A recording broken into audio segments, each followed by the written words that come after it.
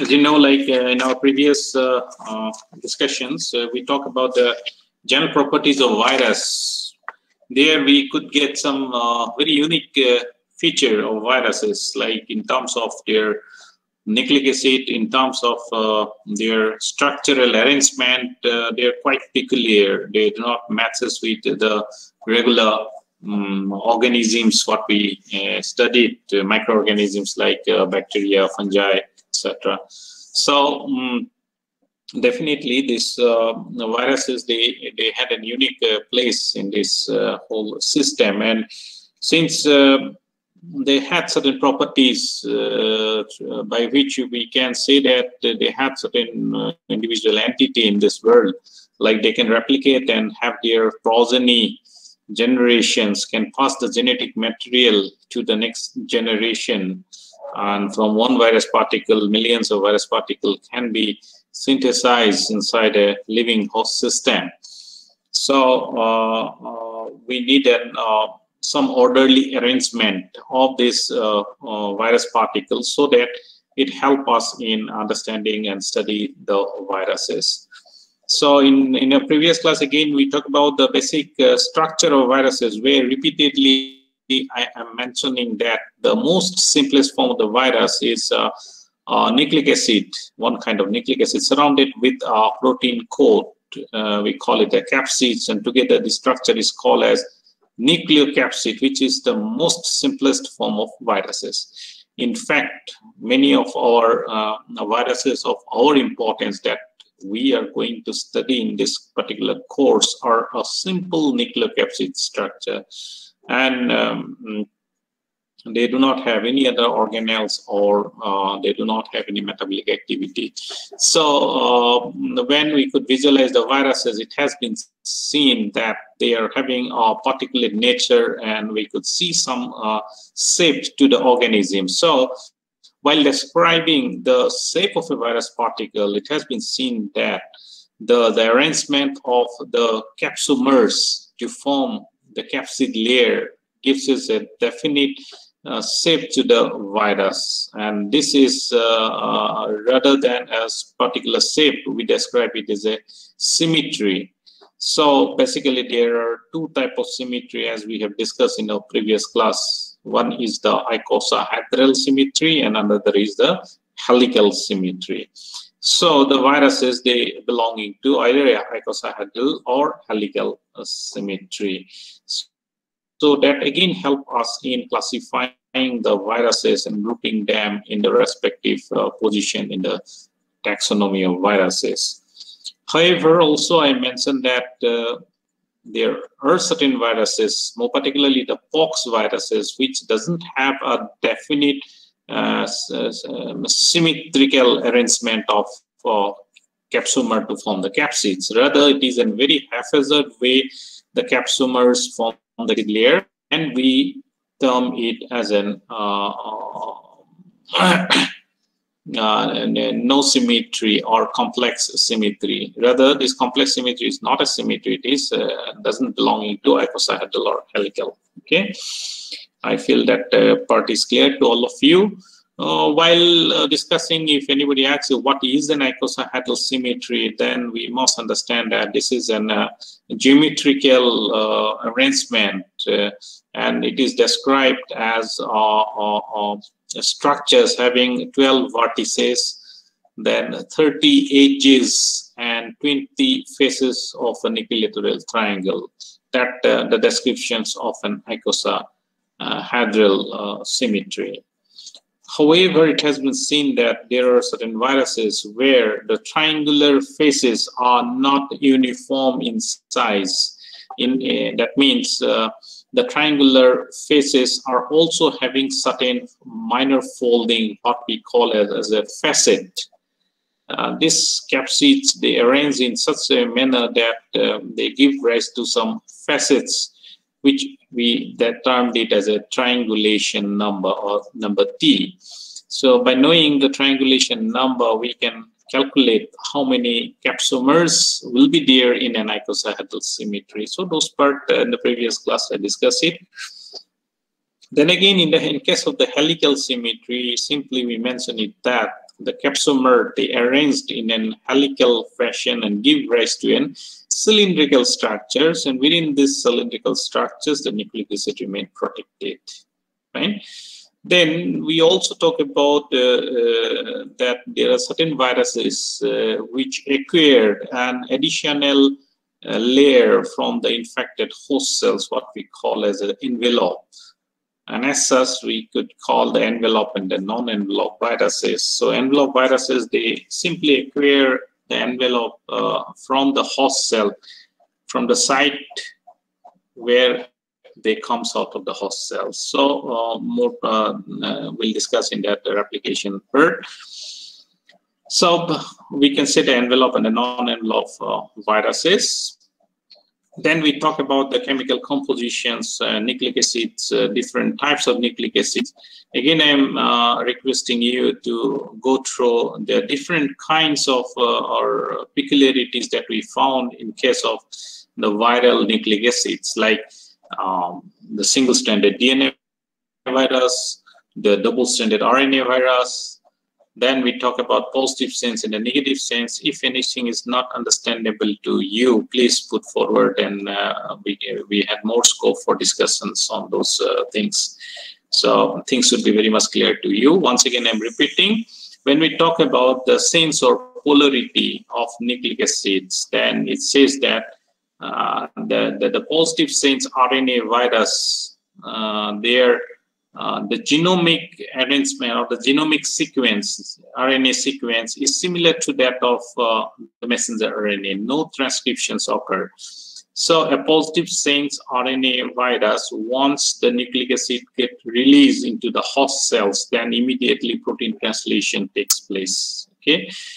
So at the initial stage, no transcriptions occur. However, in case of the negative sense RNA viruses, so transcription is must. Once the virus releases its nucleic acid inside the host cell, that nucleic acid must have to undergo transcription. So from an RNA and another messenger RNA need to be formed.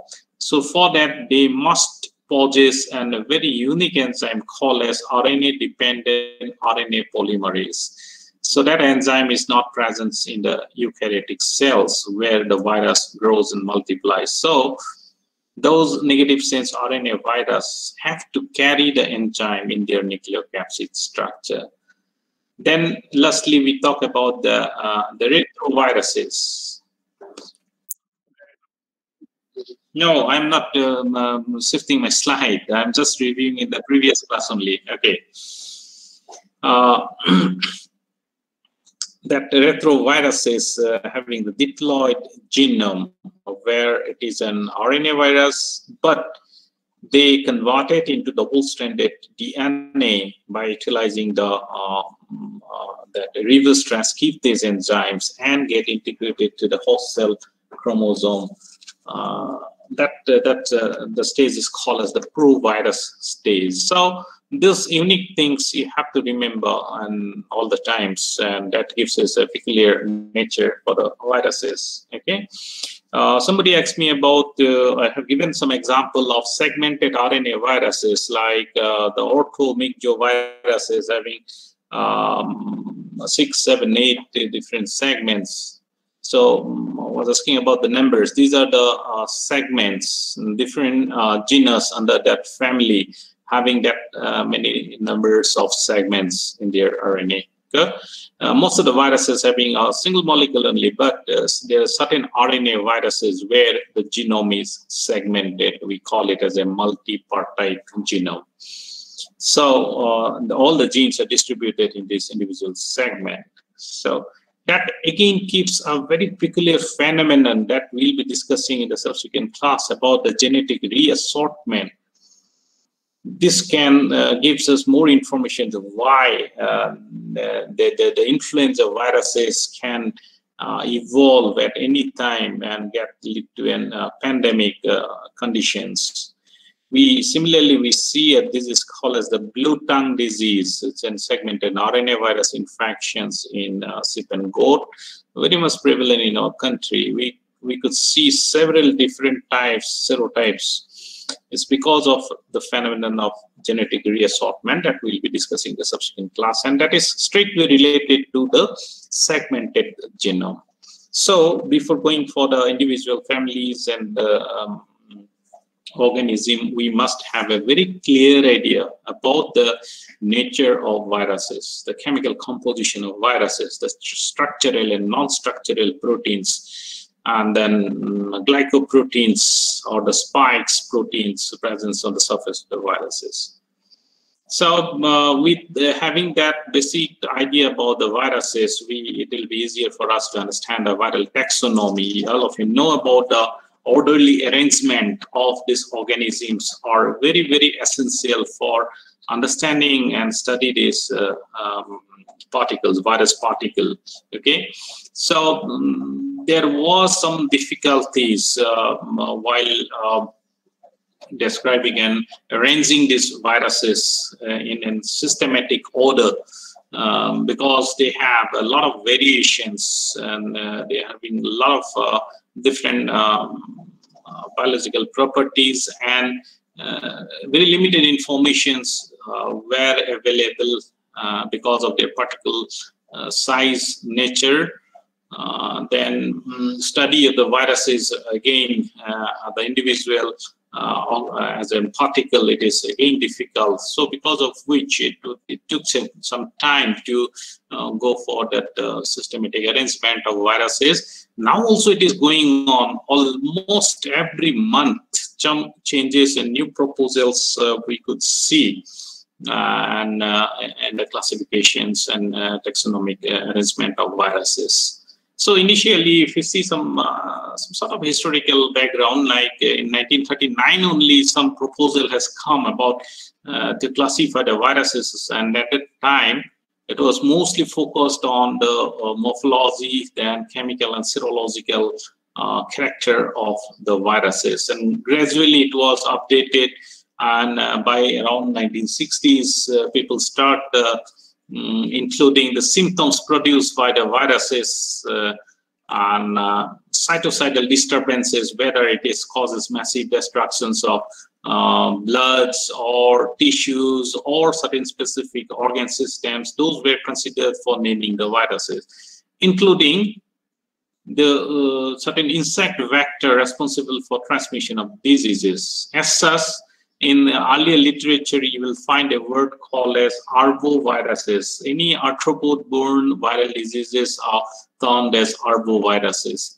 Those were very popular at the times in 60s and 70s. But this Peter D. Cooper in 1961, first time he proposed that we should include the type of nucleic acids for classification of viruses, and then onward it was the utmost priority that if any viruses we want to classify them in the hierarchical system, then we should consider whether the nucleic acid is DNA or RNA. As such, all the viruses we classify them as the DNA virus or RNA virus. And thereafter, an LHT, it's a Leo Horny and Tournier classification systems come up, and they mainly focused on the other characteristics, including the nucleic acids, then capsid structure, then arrangement. So what we call as the hierarchical virus classification systems, this LHT system of classification. So this hierarchical virus classification systems from an orderly arrangement, the initial stage, we divide them as the DNA and RNA viruses, then we come to the envelope, non-envelope viruses, then capsid symmetry. Likewise, this classifications was done. And later part, David Baltimore, this is another development took place, who proposed a classification or upgradation of the existing hierarchical classification system with a newer level, and his basis of classification was on how the transcriptions of viruses takes place. And as such, he proposed for 7 different classes of viruses in his classification system. So finally, in 1973, this International Committee on Taxonomy of Viruses, this is an international agency. Now, throughout the globe, we follow the recommendation put forwarded by ICTV. It was formed in 1973, and initially, in their seventh report, they described about only 3 orders, and it was start from the orders. But later on, it was upgraded to phylum, class, order, family, subfamily, genus, species, and a strain type isolate. Interestingly, what you need to note it down is that unlike the bacteria, in case of the viruses, we describe the viruses by writing its species name, and it is not the genus and species together. So only by species we describe the virus, and then all others separately we mention it. Okay, and most of the time for study the viruses, we basically started from the family. Okay, family, subfamily, genus, species. Okay. So some of the criteria for hierarchical classification was the nature of nucleic acids, symmetry of capsids, presence and absence of envelope, dimensions, structure, shape of the viruses. So as I said that the ICTV at the initial stages, they described only 3, but as on today's date, it goes up to 130 different families, and the order, almost 56 orders are there. So initially it was the 3 orders: Mononiga virales, Codovirales, and Nidovirales. So Mononiga virales, mono means single, so it's referred to the non-segmented RNA virus, and negative sense, niga. Codo, they describe it, all the bacteriophages which are having a tail-like structures, the Codovirales. And the nidovirales, this is quite interesting. So at the later part, we'll discuss about what we mean by the nested set of messenger RNA. Nido means the word derived from nidus, or nest, how this nested set of messenger RNA are formed. That we'll discuss it. In fact, this present conditions, the SARS COVID-19 virus, it's a nidovirales member. So for the taxonomic classification of viruses, we describe the orders with the suffix virales. This slide, please note it down, it's important for you. These are not in order, I mean, these are not related viruses, simply for example only I'm giving you. These are different type of viruses, okay? In any order, it is suffixed with virales, like Mononiga virales, V-I-R-A-L-E-S, virales. So if it is a family, then we call it Viride. So yeah, Viride. The suffix is the Viride, like the Picona viride, Herpes viride. These are some examples. Okay, so if within the family, if you are having some subfamily, then it is designated as Virinae, V-I-R-I-N-A-E. For example, in case of the alpha herpes viruses, we have the herpes viride family. We have the alpha, beta, and gamma herpes viruses. So alpha herpes virinae, it's a subfamily. Please note it down. Subfamily is suffixed with virinae, and the genus is written as virus. So the species, as I say, doesn't have any genus, species, order. Rather, in italics, we write it. So when you write in the examination, you have to underline it. It's the species like this is an Galid alpha herpes virus 1. It's a cause of the Marek disease in poultry. Like infectious laryngotracheitis virus. These are the name of species. So these systems are universally followed throughout the globe, and then this gives us some uniformities that people will understand about the taxonomic position of a virus that you're describing. So as I said, David Baltimore, he put forward a classification scheme where he considered the nucleic acid and then the method of replication, particularly the mechanism of messenger RNA transcriptions, how it occur, and he described to 7 different groups. And all these groups are related to different types of the nucleic acids, like double-stranded DNA, then single-stranded DNA, then double-stranded RNA, single-stranded positive sense RNA, single-stranded negative sense RNA, then single-stranded RNA, positive sense RNA with DNA intermediate. Okay, then group 8, it's a double-stranded DNA with RNA intermediate. So this are where these observations, and on the basis of how the messenger RNA transcripts occur, he classified into 7 different groupings, Baltimore classifications, famously known as. And like the double-stranded DNA straightway, we can go to the next slide here, how these transcriptions occur. Like the regular double-stranded DNA, the messenger RNA transcription occur, whereas single-stranded DNA, first they will convert to double-stranded DNA, then only the messenger RNA transcription will occur. Then in case of the RNA, so like the double-stranded RNA, the straightway messenger RNA transcriptions will occur from them. Then in case of having the RNA-dependent RNA polymerase enzyme, in case of the positive sense RNA, as no transcriptions occur, straightway the protein translations may cause. And these early proteins, again, the RNA-dependent RNA polymerase, the virus genome will utilize for second genomic replication. The transcriptions may occur. Similarly, group 5, again, the negative sense using the RNA-dependent RNA polymerase, the messenger RNA transcription occur.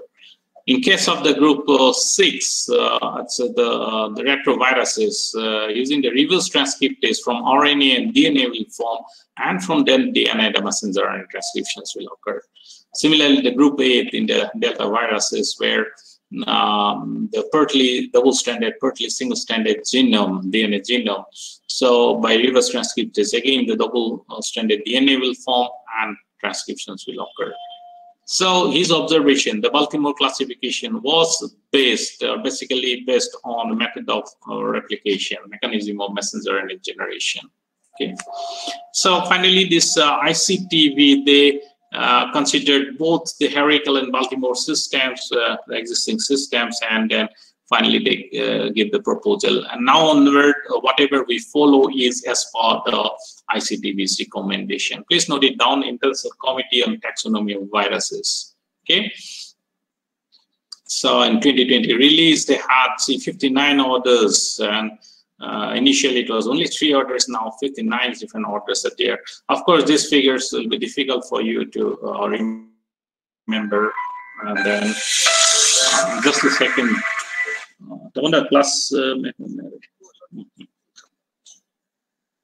Okay.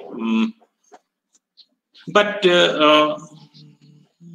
what does 2020 they proposed for 15 rank of the viruses, describing in different starting from the realm, then subrealm, kingdom, subkingdom, phylum, subphylum, class, subclass, order, suborder, family, subfamily, genus, subgenus, and species, like that way.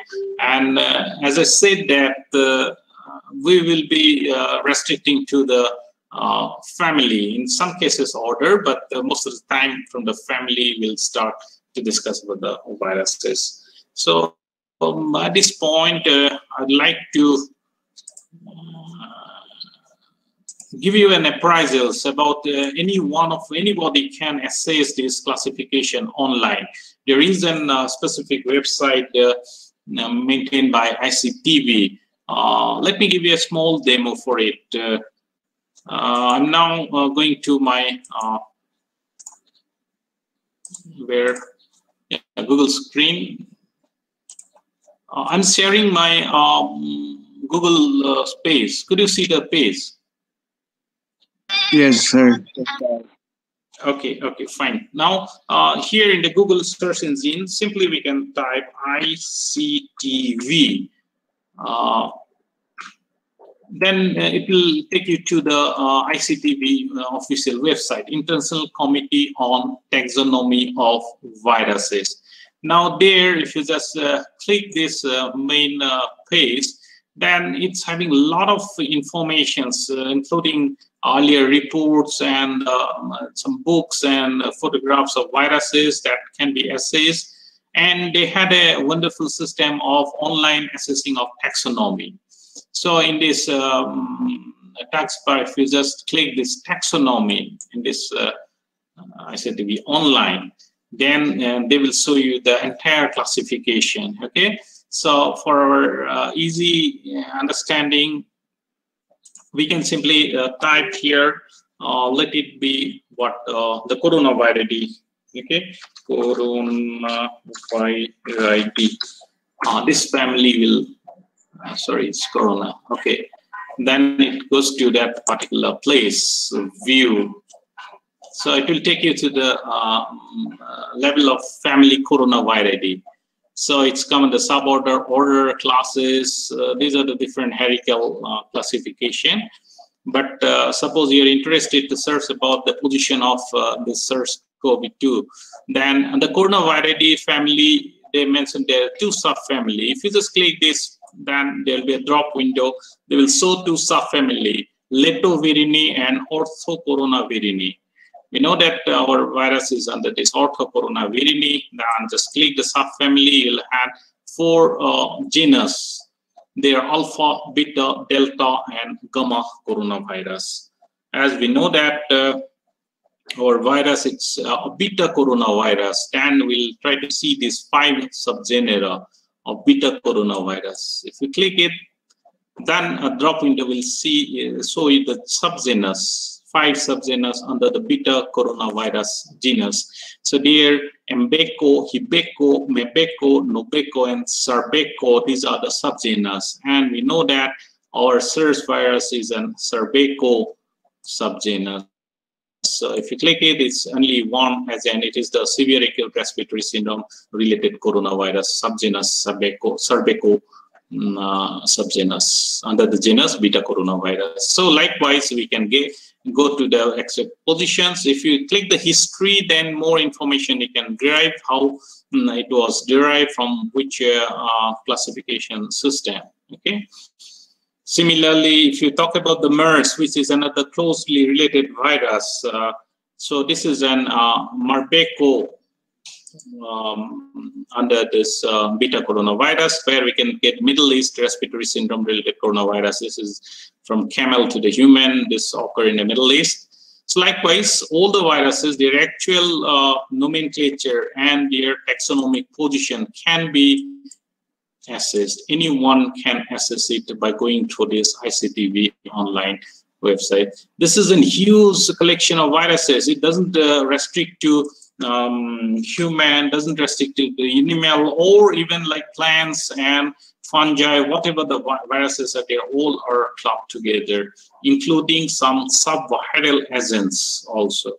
So throughout the globe, people follow the taxonomic classification put forwarded by International Committee on Taxonomy of Viruses. Okay, so if you get the leisure time, you can go through this website for clarifying some of your doubt. As because almost in every 2-3 years, we could get the new classifications and the changes in the name of viruses. So in our systematic study, we'll mention about those names and conditions. Now coming to some of the DNA viruses of veterinary importance, how the classification they put it, like double-stranded DNA, non-segmented, and with envelope. These are the double-stranded DNA viruses having envelope. Pox viridae, herpes viridae, Spr viridae. This African swine fever virus is an Spr viridae family. The genome size and this symmetry and this envelopes are present. So likewise, they are grouped together so that it is easier for us to study the viruses, and we'll try to follow this way in our systematic study. So pox, herpes, and as for herpes viridae is one such family where it says that any creatures in this world, they have at least one major herpes virus infection. So it's a very widely prevalent disease in animals and humans, and there are a lot of herpes viruses circulating into the population. The second category is again double-stranded DNA virus, non-segmented and non-enveloped. These are non-enveloped DNA viruses like adenoviridae, papillomaviridae, poliomaviridae. This papilloma and polyoma are tumorogenic viral infections of animal and human. So adenoviruses are again important for us. As you know, the present vaccine, Covishield vaccine, it is an adenovirus vector or the vaccines. But that's a different aspects how we can use this adenovirus as a vector. But we are having certain very important disease causing massive damages to the animal populations under this adenoviridae family. We're going to discuss about it, and they are double-stranded DNA virus, non-segmented, non-enveloped. I hope that you will make a list of all this, what has been listed in the slides, and try to go through it, the viruses under different categories. So these two members, Circo and the Parvoviridae, they are interestingly single-stranded DNA viruses. This is quite important for us. Like all the DNA in nature, they are double-stranded, but these two viruses, the DNA are single-stranded. Okay. And the circoviruses, they are having the circular genome in addition to that. So there is another category, it's Annuliviridae, recently classified as related to the circoviruses. So these are the example of single-stranded DNA viruses. Then HEPA DNA viridae family. So it's a double-stranded DNA virus, but partly single-stranded, partly double-stranded, and they're having the reverse transcriptase enzyme, this virus also, HEPA DNA viruses. So these are some of the members under the DNA family: pox, herpes, asfar, then adeno, papilloma, polyoma, circo, nello, parvo, and then HEPA DNA viruses. So we're going to discuss about this family and important disease cause member presence under this family. Then if you go to the RNA viruses, then we'll get the single-stranded RNA negative chains with envelope, okay? And some are segmented, some are non-segmented. If you see the segmented, then Arena, then Bunia, then orthomicroviruses, they are segmented viruses, whereas the Borna, Philo, Paramigjo, they are non-segmented viruses. And basically all of them, they are negative chains RNA viruses and having envelope, okay? So the negative chains RNA viruses that indicate that all these member, they must possess the RNA-dependent RNA polymerase enzyme.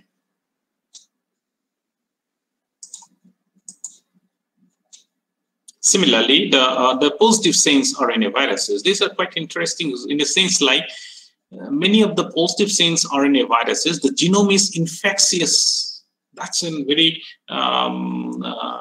very peculiar features present in this group of viruses, which you will never seen in any living organisms. For example, the picornaviruses, if you just extract the RNA of picornaviruses, just purified RNA from the virus, and that purified RNA somehow by injector or by certain chemical method, if you push inside a cell, and the new viruses will come out. So the RNA is infectious in nature, and they are the example of positive chains RNA viruses.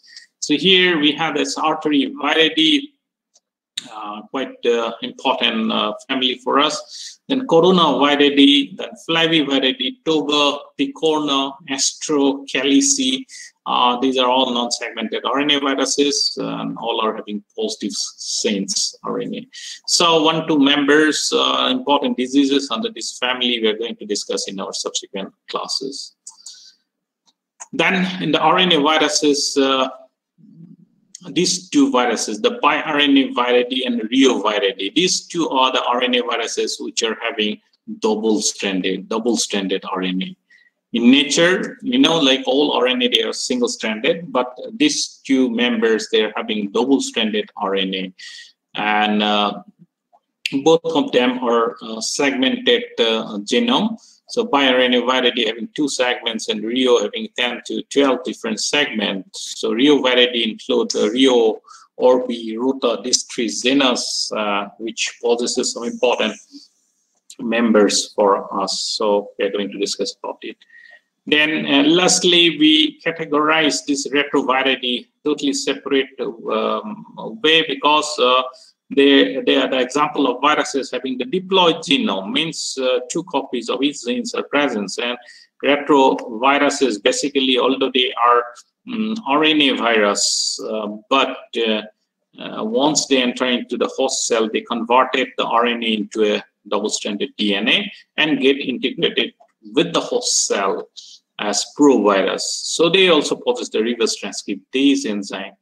From the word reverse transcriptase, the backward meaning is the retro. So Retroviridae family. Okay. So these are the important viruses that we are going to study in our course, important diseases.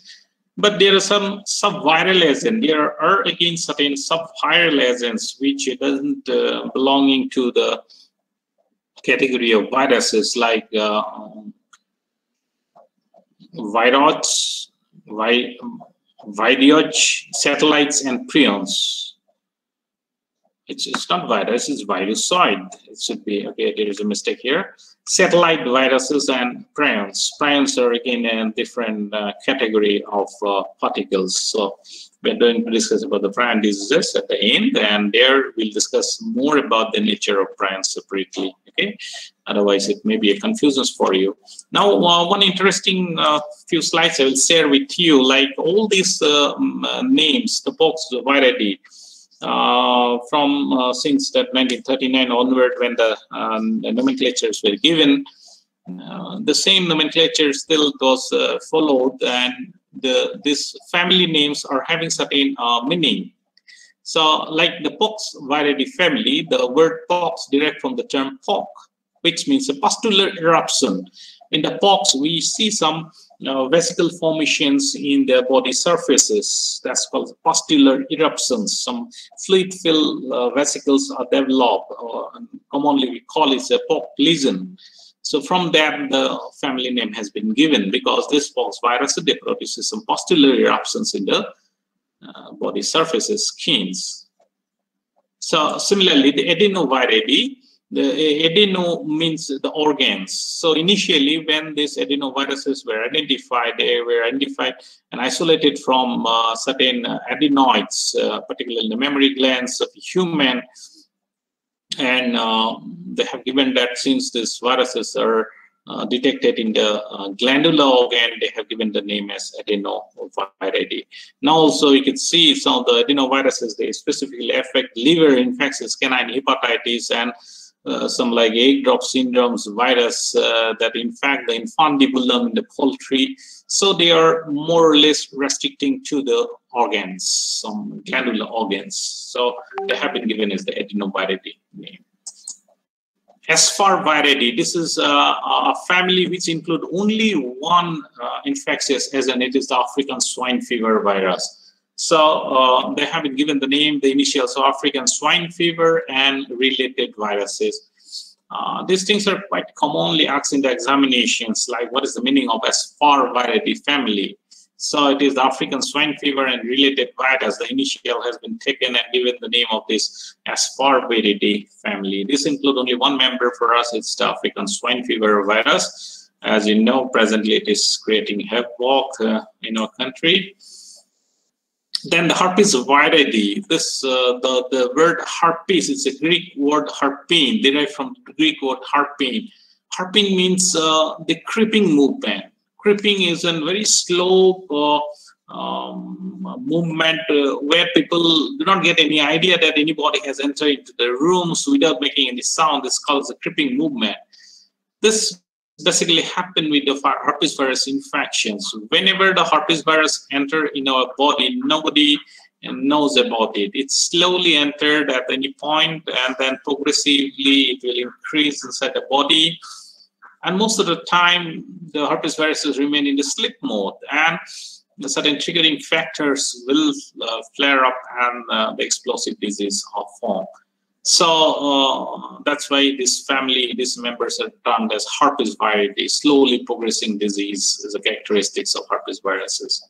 So when they enter in our body, at what point we don't know. Like the virus may enter today into my body without producing any disease. After 1 year, 2 years, it can suddenly produce the disease. So it's called as the creeping movement, herpes viridae. Circoviridae, this is because of the circular genome. Circular genome. These are the two electron microscopic picture of circovirus genome. Small round viruses. They are the smallest vertebrate viruses that we are going to discuss it. They're on the size of 17 to 22 nanometer. So circular conformations or circular genome is the meaning of Circoviridae. Similarly, Parvoviridae, parvus means small. Before identification of the circoviruses, people thought that this picorna and the parvo are the smallest vertebrate virus because of their small size. So parvoviruses are almost size of 20 to 25 nanometer in size. So they have been given as the small viruses. Papilloma. This oma is a word that indicates the tumor formation. So this group of viruses, they causes some papillomatous growth in the skins and mucous membrane. Because of this nature, we call them as the, and this group of viruses has been placed in the Papillomaviridae family. Could you see my slide? Yes, sir. Yes, sir. Okay, Papillomaviridae. Then coming to the RNA viruses, by RNA viridae, bi means two again, okay? And the segmented genome, this virus is having two molecules, segmented genome. This is segment A and this is segment B inside the nuclear capsid. Please remember, this bi RNA viridae is not because of double-stranded RNA, it is because of two segment of the virus, bisegmented genome of the virus, bi-RNA viridae.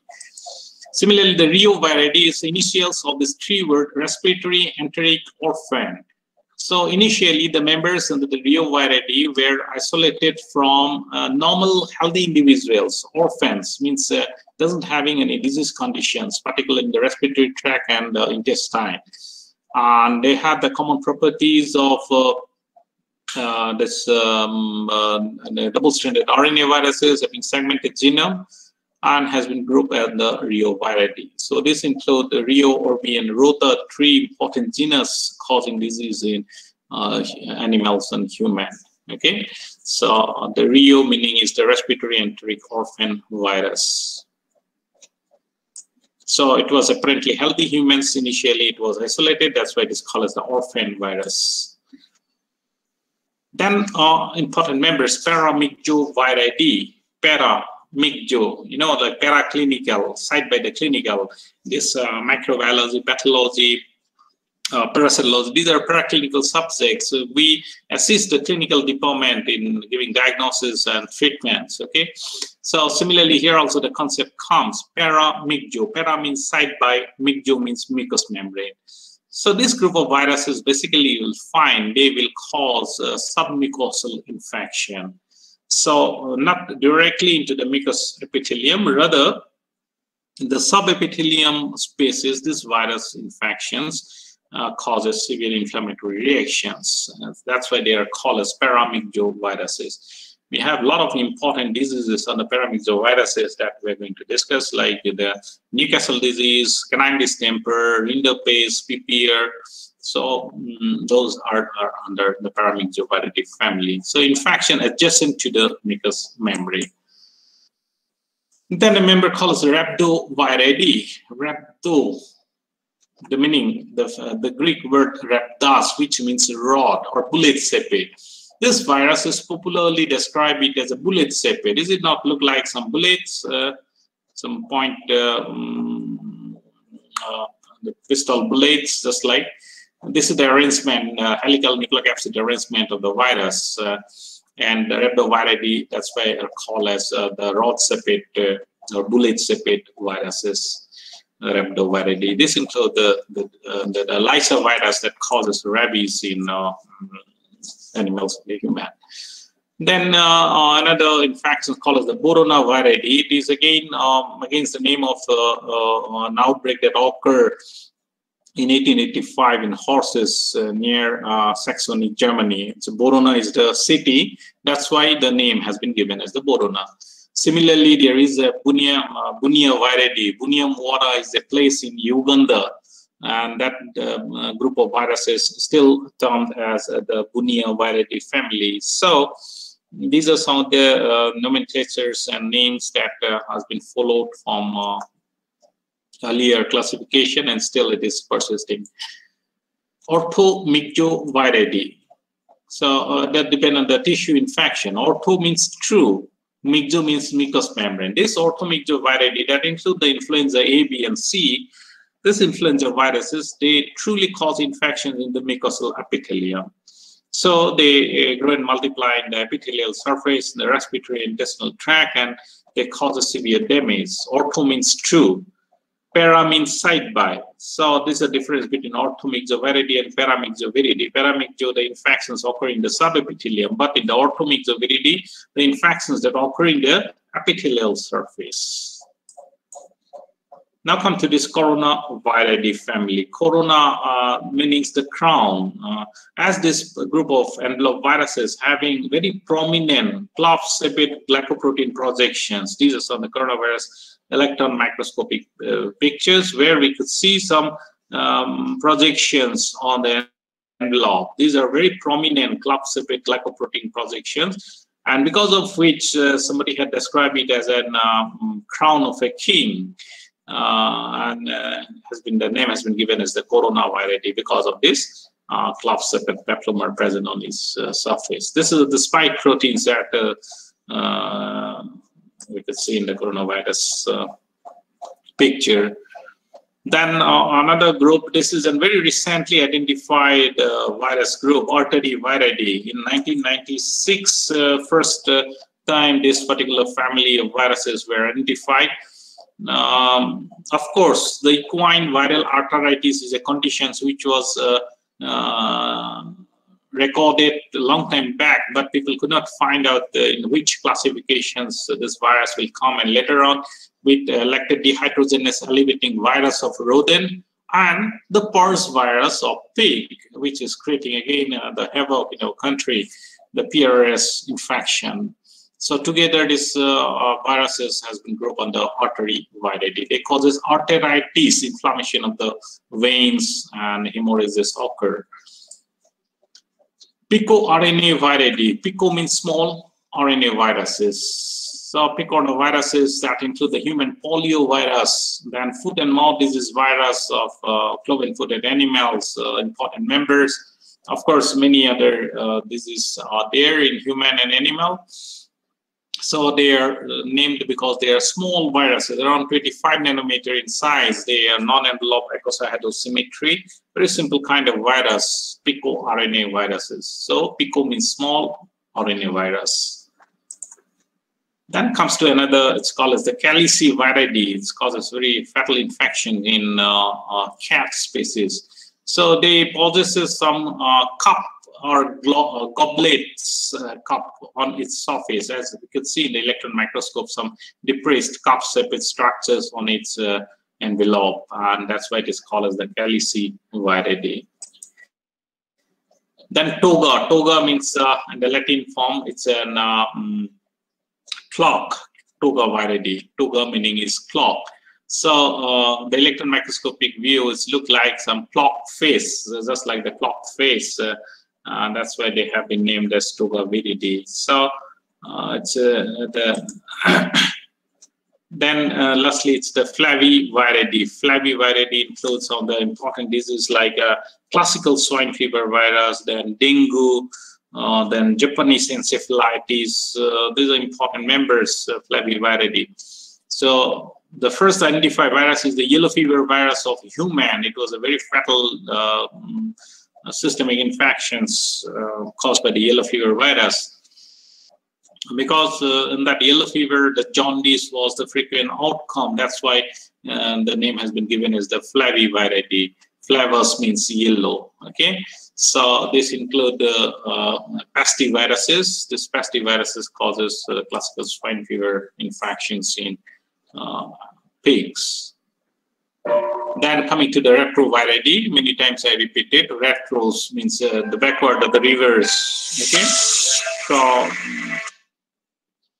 the Latin is backward, the reverse transcriptase, because with the help of these enzymes from RNA molecules, DNA molecule is synthesized. It's in a backward way the transcriptions occur. So using the reverse transcriptase enzyme. So RETR has been grouped together as the Retroviridae family. Okay. So this includes the lentivirus, then spumovirus, the important members. So these are some of the name of the families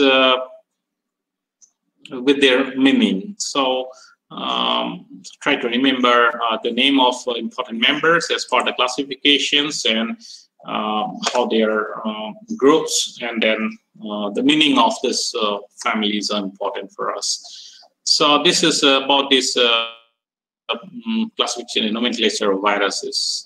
So the criteria for classifications, please try to remember what are the criteria we considered for classification of viruses.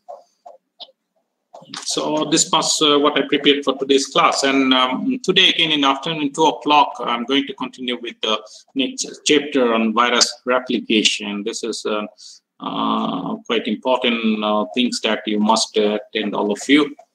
And if any doubt on it, I hope all of you have kept a record on it, and please note it down in your notebook and try to remember the name of these individual families and their meaning, so what we discussed. So in this particular session, before going for the session, I'm just sharing my screen. Can everyone can see my slide?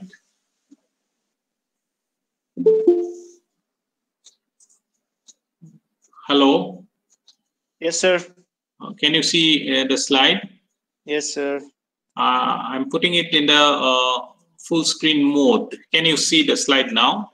Yes, sir, it's visible. What is written there? Virus replication. Virus replication, good. Okay.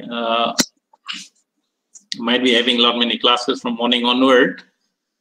Till keeping your mind fresh, try to understand the replication of virus, the different stages of replication. This is the most basic thing every one of you must understand. And if there is any doubt or any queries, you please let me know. You can send your queries and doubt so that I can address in the subsequent class. Now also you can we can interact and we can discuss.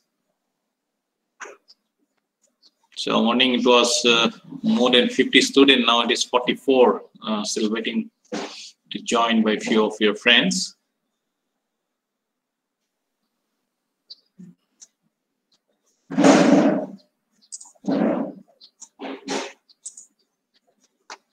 Well, in this initial few classes about our understanding about the viruses, I guess all of you could able to remember the nature of a virus. And all the time what we mentioned is that this virus is the most simplest form, and we call it a virus particle.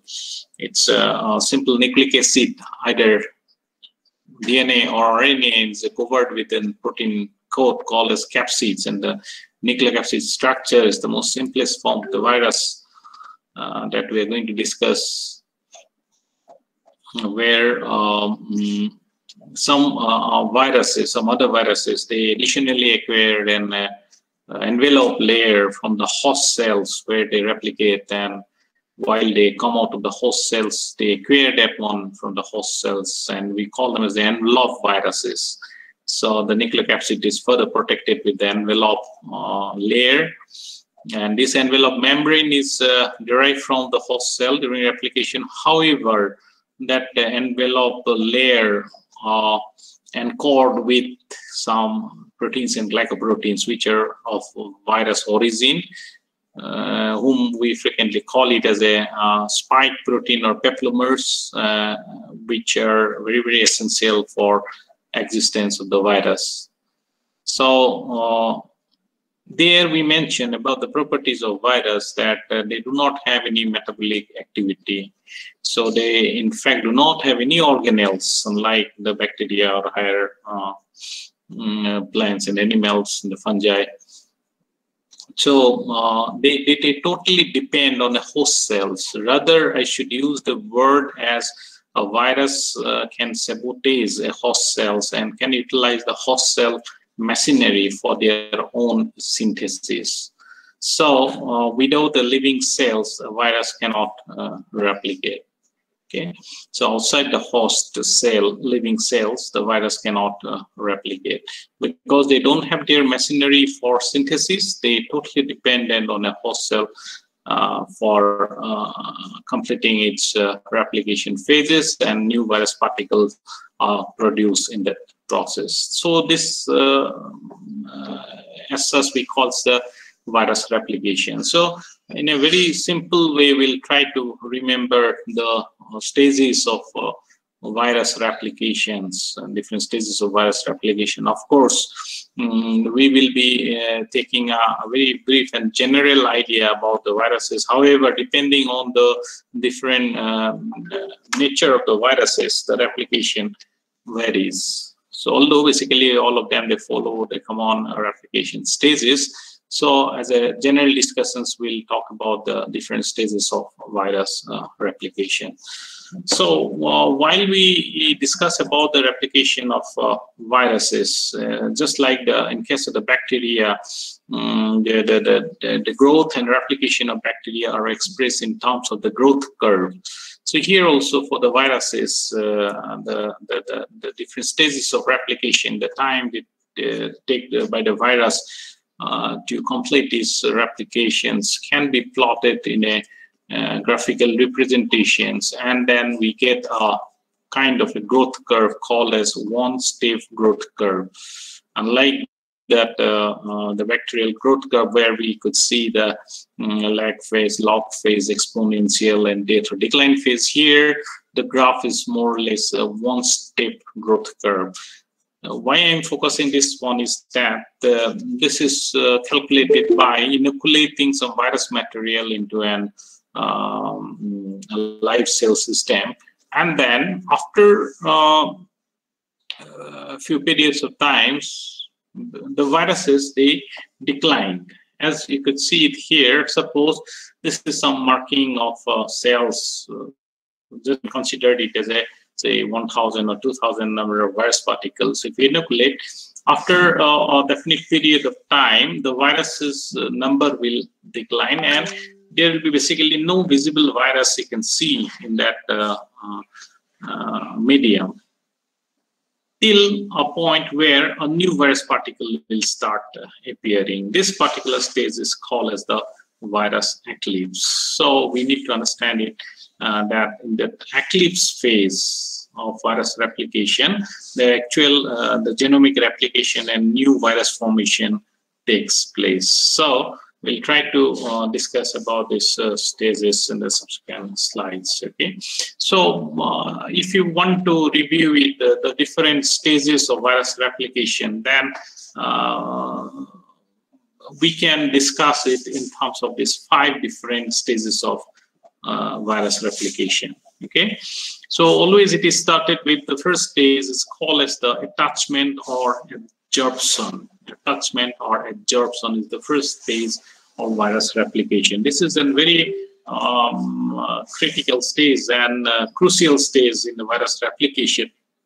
And before entering to the host cell, a virus must be able to attach to its cell surface. Okay, so once it get attached and adsorb into the cytoplasmic membrane of the host cell, the virus can initiate its replication. So this is a very important stages of virus replications. We call it the attachment. Okay, we'll come to more in details about this attachment.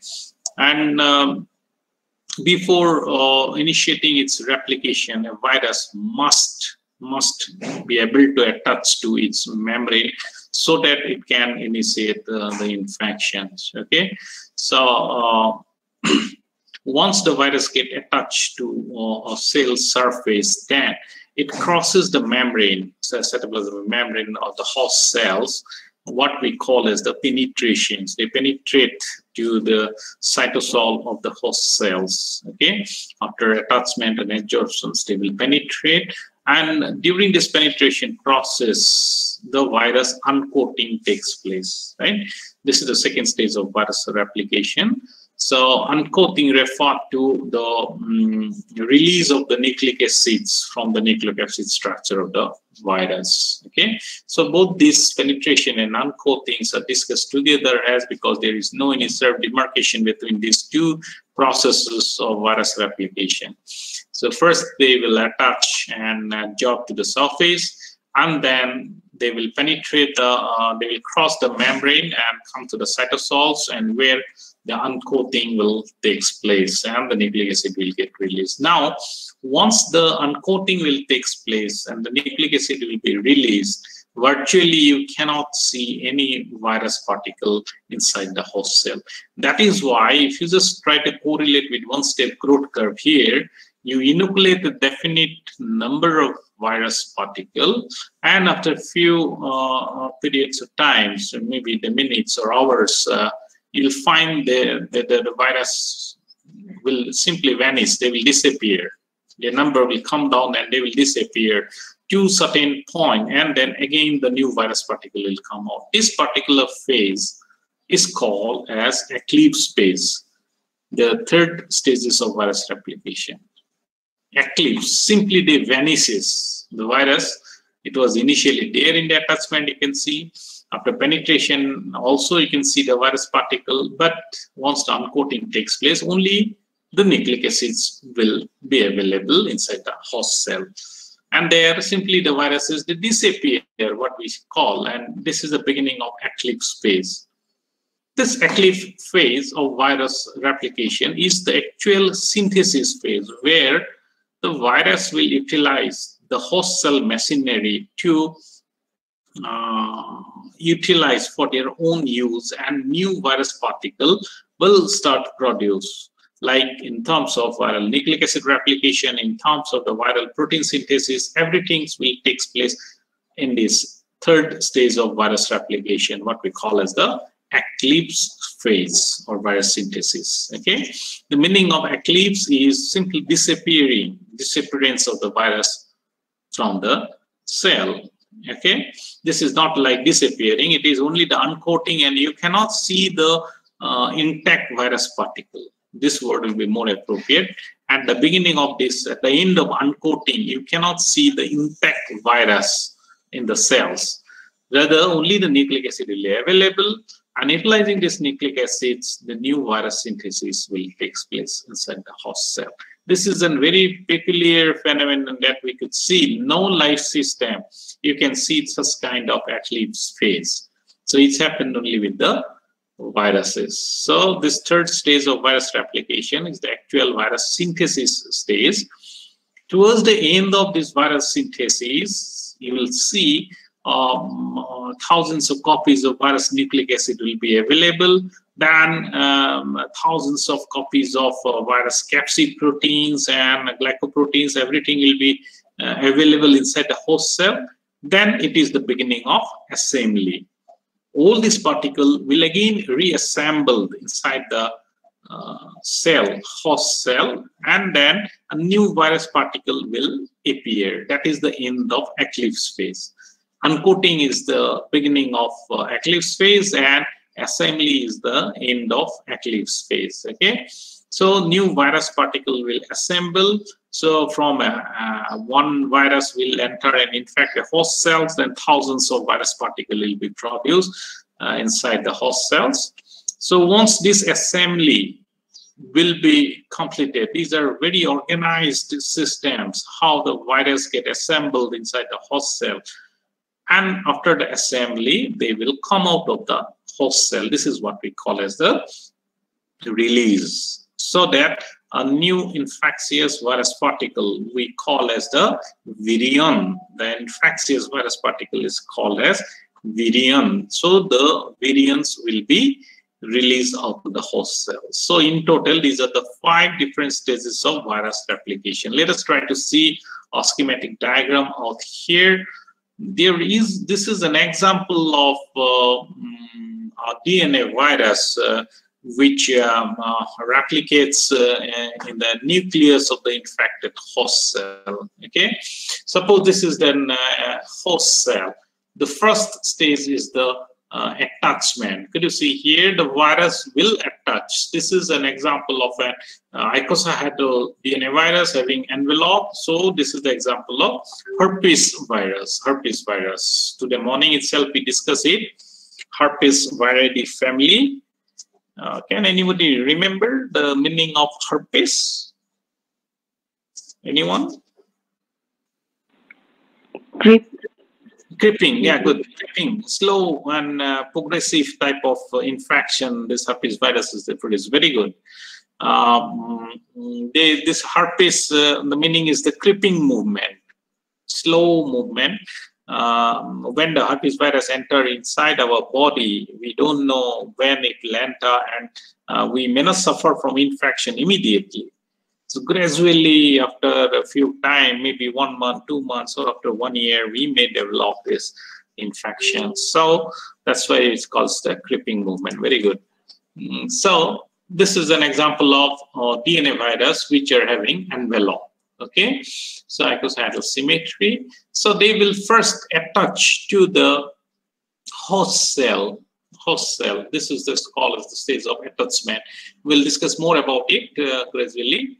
So once it will get attached, this is the prime need of the virus. Without attachment, a virus straightway cannot pounce and bump it and goes inside the host cells. Not possible, right? So it has to be attached to the cell surface through certain specific proteins called as the receptor molecules. It will attach and they will bind. So this is the first stage of virus replication. It is quite interesting why we see that there are certain viruses which infect only one kind of species, not the other species. So we can explain it. Probably they don't have the specific receptor for attachment to the other host cells. So the present situation, again, this is some things like from the SARS to this COVID-19 virus. Somehow it get adapted to the human cells, and we are providing a receptor for it. It's called as the AAC2 receptors. Will come in certain slides afterwards. So first stage is the attachment. Okay, so once it will get attached, then this will trigger some of the activities takes place in the just below the membrane, and that will help in pulling the virus particle inside the host cells. This is what we call as the penetration. Penetration means crossing the membrane. Once it will be attached, then they will cross the membrane. This is what we call as the penetration. And once the virus get penetrated inside the host cell, then the next is which occurs simultaneously, penetration and uncoating. Uncoating refers to breaking of the nucleocapsid structures, and the nucleic acid will get released. Okay, this is called as the uncoating. Okay, now depending on the type of viruses, later on we'll discuss that there are different methods the virus families they will adopt for attachment, different method for penetrations and uncoating. So a lot of variations we can see among the viruses in this process of attachment, penetration and uncoating. But basically in today's sessions you need to understand broadly all the 5 different stages of virus replication. First stage is attachment, and after attachment, the second stage is penetration and uncoating. If you minutely observe this particular diagrams, then you'll find till this stage, till the uncoating takes place, you could see the intact virus particle. But once this capsid layer gets dissolved, and the nucleic acid will be released, there is no traces of virus particle. we call it as a beginning of eclipse phase. The viruses, initially it was here, but they disappeared from this particular point till the new virus particle again assemble at this. So this is the beginning of eclipse phase, and this is the end of eclipse phase. So this is the actual stage where the virus synthesis takes place. Okay. So again, I'm repeating. The first is the attachment stage. Then second stage is the penetration and uncoating. Penetration means crossing the membrane, and uncoating means release of the nucleic acid inside the host cells. Now, in any other life system, these things never happen. The organisms never get dissolved and the nucleic acid will be released. Never happen. But this is very common, and this is the process they replicate inside a host cell. Okay. So once these nucleic acids will get dissolved, the nucleic acid will be released. Then, depending on the type of viruses, they will choose their area locations for replication. Now here we could see a lot of diversity among the viruses. The most general concept is that the DNA viruses, they prefer to replicate inside the nucleus of the host cell. The DNA viruses, they prefer to grow inside the nucleus of the host cell. However, the RNA group of viruses, they prefer to grow in the cytoplasm of the host cell. This is a very general concept and usually happen with the majority of this DNA and RNA virus. With certain exceptions, there are certain exceptions where you will find there are some DNA viruses like pox viruses, it's a DNA virus, but it can replicate in the cytoplasm, not in the nucleus. The same is the case of the influenza viruses. It's an RNA virus which is supposed to grow in the cytoplasm, but they prefer to grow in the nucleus. All depend on the transcription factor provided by the host cell to complete this replication. Because once this uncoating takes place, this nucleic acid is totally depend on the host cell machinery for their synthesis. That's my point. So we say that the viruses, they after entry to the host cells, they hijack, rather I should use the word hijack, the host cell machinery for their own synthesis. Like in this case, it's what it's speaking is that the nucleic acids, they migrate to the nucleus and utilizing the nuclear enzymes. We know the DNA-dependent RNA polymerase, the RNA, messenger RNA are formed. Now we can explain why DNA virus prefer to grow in the nucleus, because inside the nucleus, they will get the host cell enzyme, DNA-dependent RNA polymerase, which is abundantly available inside the nucleus of the host cell, which is absent in the cytoplasm. So DNA viruses, the nucleic acid migrate to the nucleus, and where they use the host cell DNA-dependent RNA polymerase, and the messenger RNA transcription takes place. And you know this messenger RNA will carry the genetic information of the virus, bring it to the cytoplasms, where on the surface of ribosome, these are the host cell ribosomes, because the viruses do not have any organelles, so they will utilize this host cell ribosome for protein synthesis. All the enzymes needed for protein synthesis will be utilized from the host cell, and the proteins will be synthesized. Okay, so likewise, after entry into the host cell, the virus nucleic acids will utilize most of the host cell function for its own synthesis. This way, they will go, we'll explain this separately in the subsequent slides. At the end of this eclipse phase, you'll find utilizing the host cell enzyme systems, many copy of the virus nucleic acid will be formed. Then many capsid proteins will be formed. And then when this stage will be completed, the replication phase, the eclipse phase, this proteins, capsid protein, will self-aggregate in the location, and they will give rise to an icosahedral symmetry. As in this case, if it is a helical, then they will give rise to an helical symmetry. And one copy of the nucleic acids, they will accommodate inside the nuclear capsid. And this particular stage is called as this is the fourth stage of virus replication, called as the assembly. Okay. Again, I'm repeating. The first stage is the attachment. Second is the penetrations and uncoating.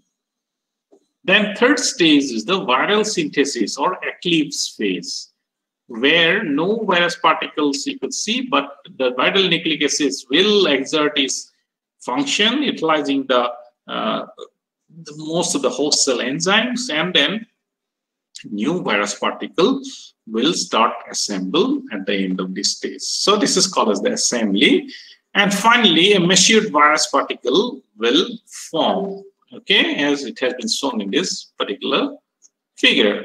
So once the virus particle will be formed within this host cell, in this diagram, only one virus particle has been shown, but it's not like that. One virus, you can see thousands of virus particles will form inside the host cell. Then it is the time to come out of the host cell, and we call that last stage of virus replication as the release out of the host cell. They will enter it, they will synthesize, a new virus particle will form, and they will come out of the host cell. So depending on the viruses, this process of release are different. Okay, some viruses, they simply cause lysis of the host cells, and the mature virus particle will simply come by bursting the host cell. However, there are certain viruses where instead of lysis of the host cells, they can fuse to the membrane and come out gradually from the host cell without much affecting or damaging the host cell. However, in this case, of course, these herpes viruses can cause total damage of the host cell. And as you could see, this is an envelope virus. Have you seen? This is the virus having an envelope layer. So at the end of its replications, when the nucleic acid structure will form, they will carry some part of the nuclear membrane, as it has been seen it here. And this nuclear membrane, they will carry it as an envelope. That is why, right from the beginning, whenever I say that envelope, this envelope, they simply acquire it from the host cell during replication. Okay, so they are not coded by the virus genome. So simply, physically, they will carry this envelope. Here, it is a nuclear membrane as an envelope, and through certain channel, they will gradually come out. And this is another infectious virus particle or virion. Okay, this stage is called as the release. So the 5 stages of virus replication, what we mentioned is attachment or adsorption, penetration, uncoating, viral synthesis or eclipse, virion assembly, and release. These are the 5 stages of virus replication: attachment, penetration, uncoating. This is the eclipse phase or virus synthesis, then assembly, and finally release. I guess some idea you're getting it. So now we'll go a little bit more deeper to this each and every stages of virus replication. The first stage, as we say, it's attachment. Please note it down. Attachment is always through specific receptor. Okay, attachment process is always through specific receptors. Receptors are some protein molecules that present on the surface of the host cell. They had some sort of binding property with the viral proteins. Or in other way, we can say that the virus protein, either it's a capsid protein or it may be an envelope like a protein, they can bind to the specific cell surface molecules of the host. We call it as a receptor. Okay. Now, this attachment is not an arbitrary binding. It is always through certain specific receptors. So all of our body cells is having certain proteins, and virus utilizes those proteins to get passage to the host cell. And it is only because of the evolutionary process they get adapted in that way. Okay. For example, CD4 cluster of differentiation 4 you have studied in the immunology are used. These signaling molecules are used by certain viruses to attach to the host cell. Now, if I say that this particular virus, in fact, only poultry, no other animals or humans get affected, we can say that the poultry cells provide a receptor for this particular virus so that they can infect it. More precisely, again, we can concentrate that this particular virus, they infect the hepatocytes.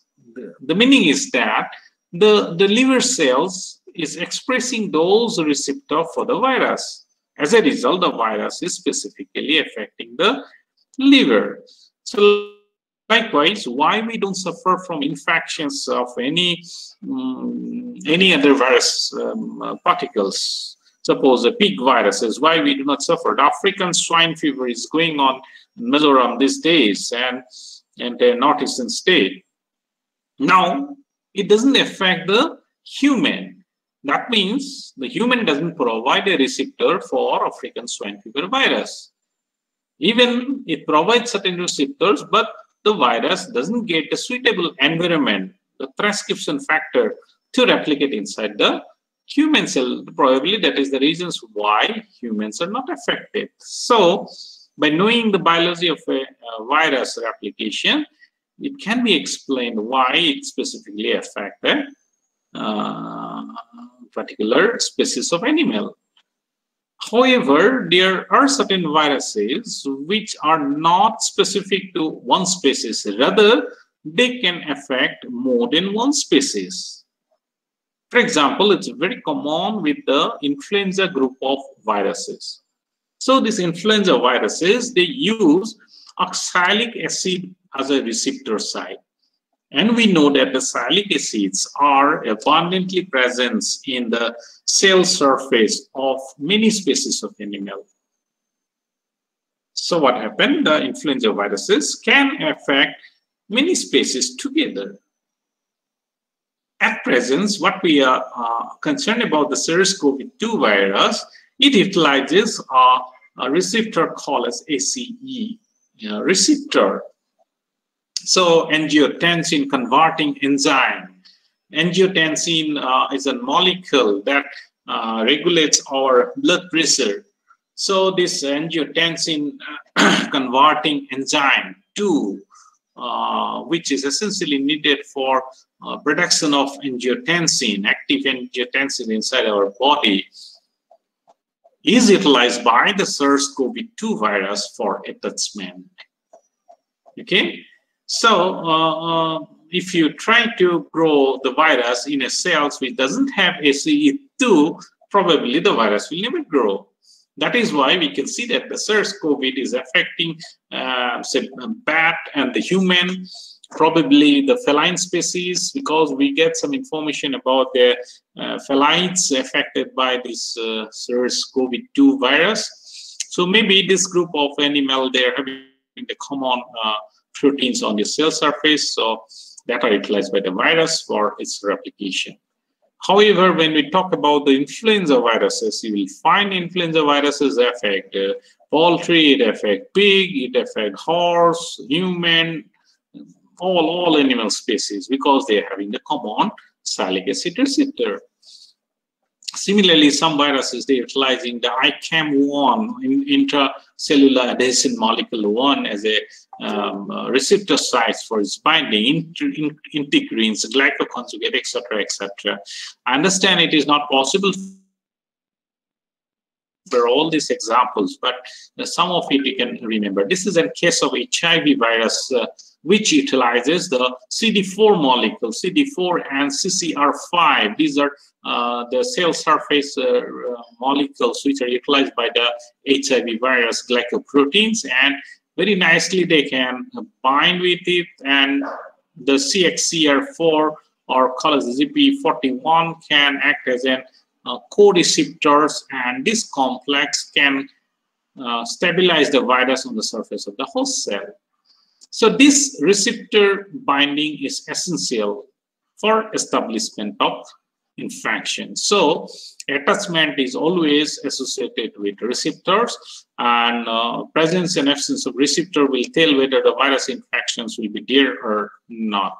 Okay, and this is an fantastic locations which we can block it to get rid of virus infection. There are certain antivirals which can block this receptor before the virus binds with it, and we can get rid of the virus infection. So these are some of the targets of antiviral drugs. Okay, but remember, a virus have to bind with the receptor to initiate the replication. So this is again the angiotensin converting enzyme 2 on the surface of the cell membrane, and that becomes the receptor for the SARS-CoV-2. Okay, some people thought about producing some antibody against this ACE2 so that the antibody will bind with the receptor and virus will not get any scope to bind with it. It happened in the protection mechanisms against SARS-CoV-2, and this implies why we should take the vaccine, so that we can prevent the virus attachment and the whole process will be nullified. Okay, so receptor binding, this is another case of the picornaviruses, where they will bind to the cellular receptor at certain specific locations and to certain host, and then they can establish the infection. So what we learn is that the first stage of virus replication, that means the attachment is always through certain specific receptor present in the cell surface. So in the evolutionary process, the viruses get adapted to a species by utilizing some of the specific protein, cell surface protein, as a receptor molecule. Okay, so there are certain viruses which are very, very specific for the receptor. However, there are certain viruses which can have some common receptors and can affect more than one species. Okay, so this binding, receptor bindings, initiates the virus replication. So once this binding takes place, when the virus becomes stable in the surface of the cell, the next stage is that binding, receptor binding on its surface can trigger some of the signaling pathway within the host cell, and that gives rise to the entry passes of the virus to the cytoplasm of the host cell. So this is the second stage of virus replication: penetration and uncoating. Okay, so the penetration refers to crossing the cytoplasmic membrane to the cytoplasm of the host cell. So this again, these events initiated from the binding of the virus to the host cell surface. So when the virus will bind to the specific receptors, then some sort of enzymatic activity initiate within the host cell, and that gives rise to a process through which, in a very simple way, we can say that the virus particle will be pulled inside the host cell cytoplasm. Okay, so this process of penetration of the virus across the plasma membrane is termed as receptor-mediated endocytosis, or receptor-mediated endocytic pathway of infection. Okay, so the specific receptor bindings will initiate, that binding will initiate this process of endocytosis. The meaning of endocytosis is that the virus particle will be carried inside the cytoplasm of the host cell. Suppose this is a cytoplasmic membrane, and these are the external virus particles. When they bind with the specific receptors, here the example is the integrin receptors, they are binding on the host cells. So this binding triggers certain activities where you can see some of the clathrin protein. This is called as the clathrin-mediated endocytosis. This proteins get accumulated and finally it will help in bringing the virus particle within an endosome. This is called as the endosomes to the cytoplasm. Okay, this process of bringing the virus particle to the cytoplasm of the host cell within our vesicles, what we call as the endosome, is assisted by certain specific protein. Here it is called as the clathrin-coated pits, are the specific sites through which the viruses get endocytosed. So this is what we call as the receptor-mediated endocytosis. So here it is another process where instead of this clathrin, caveolin proteins take part in case of certain viruses, where they will produce a caveoli, and finally the virus particle will be bring inside to the cytoplasm. Okay, so these are the different processes through which the receptor-mediated endocytosis occur. That's referred to the penetration.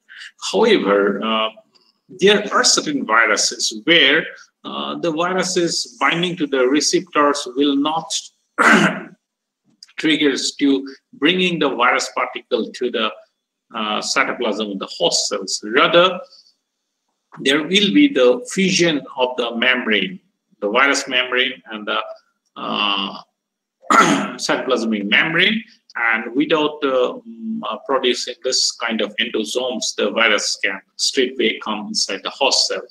Even in case of the picornaviruses, if I straightway go, sorry, it's not this side.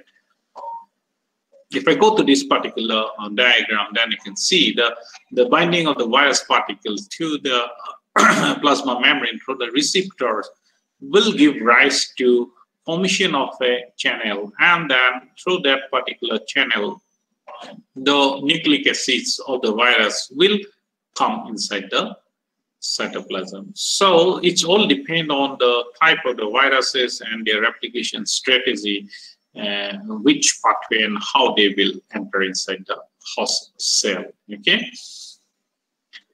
So another here, what we can see is that the process of endocytosis, where this areas through which the endosomes will form, some of the endosomes which are dependent on the changes of pH, and these pH alterations will help in dissolving the capsid layer of the host cells, and the nucleic acid will get released. Okay, so these endosomes will bring this virus particle to deeper inside the host cells. Now again, I'm telling you, like the viruses which like the DNA virus in general, when they entered, they will straightway direct to the nucleus of the host cells, and this endocytic pathway helps the virus to come near to the nucleus so that it can initiate its replication process. Okay. However, the RNA viruses, the uncoating that takes place in the cytoplasm. So there are certain process where it is dependent on the pH, and pH dependent and independent pathway through which the virus, the encapsulation takes place, and the nucleic acid get released inside the host cell. This is what we call as the penetration and uncoating.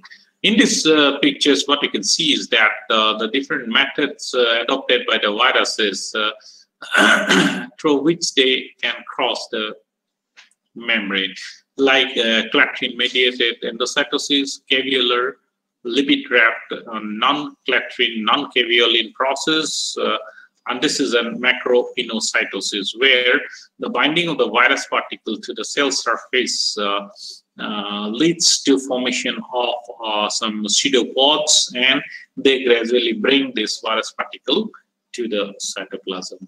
Okay, so this is another process where we could see that the binding to the virus to the cell surface will activate an accumulation. They will encourage the accumulation of clathrin proteins in the subsurface of this endosomal vesicles, and then finally it will be endocytosed. Okay, once it will get endocytosed, then the process of uncoating takes place.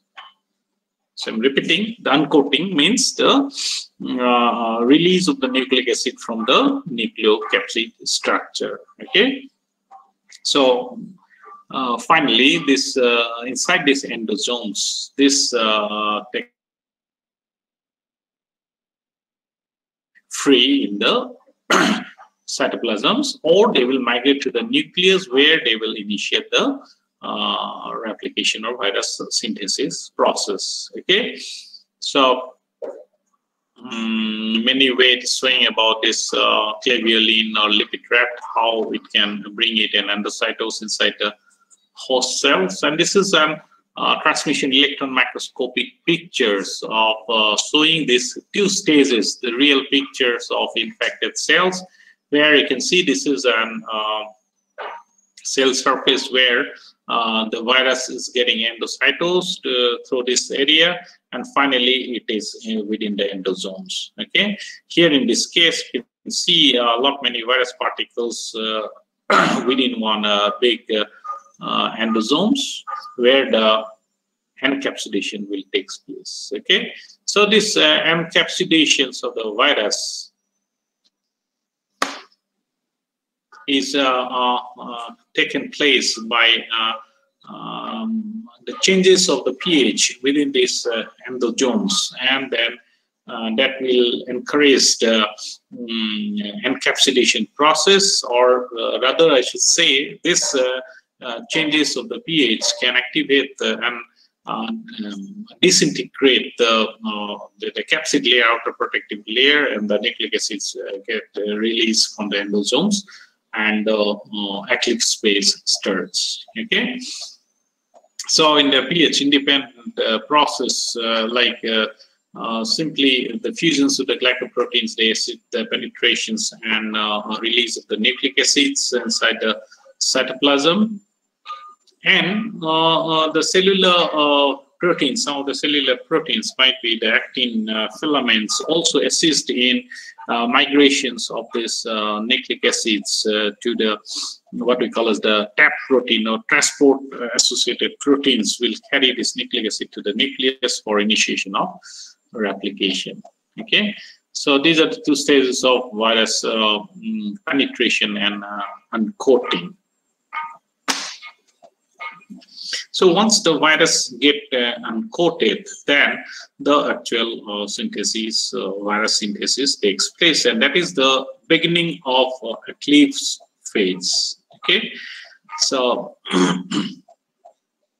in this eclipse phase, when the virus nucleic acids will be released into the host cell, depending on the type of the nucleic acids, and for the DNA and the RNA viruses, the processes are different. As I told you, the DNA viruses, except the pox virus,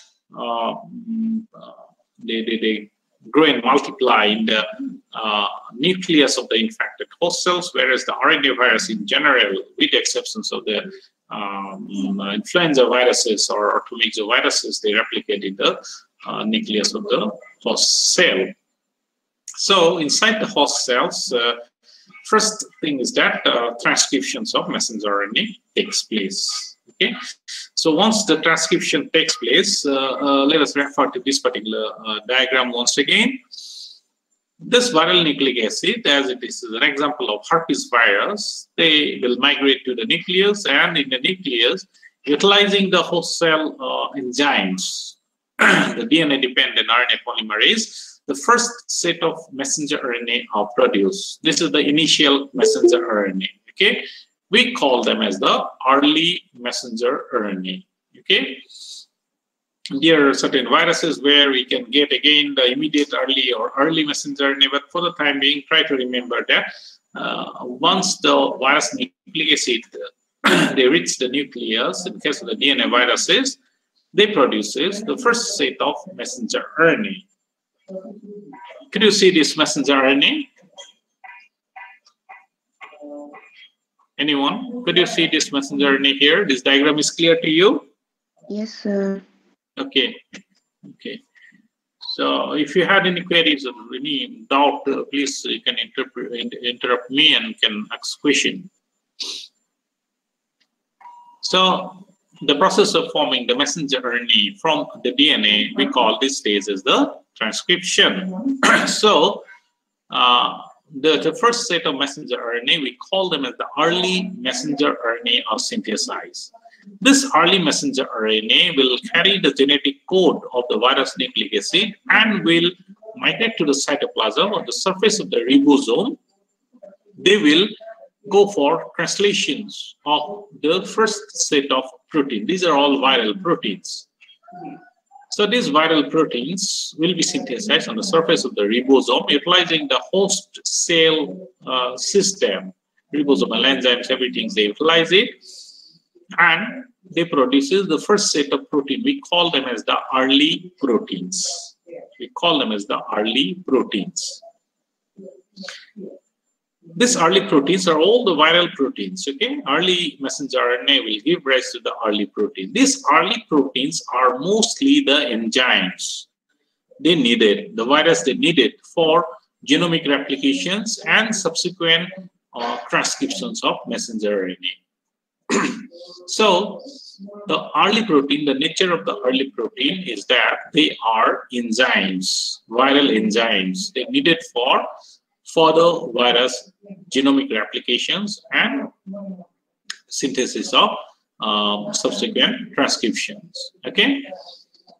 Some of these early proteins again help in shutdown of the host cell function. The virus doesn't want that the host cell should function properly until and unless the host cell functions are will be lowered down. The virus cannot utilize this system for their own synthesis. So the main functions of the early proteins is they act as an enzyme for virus replication.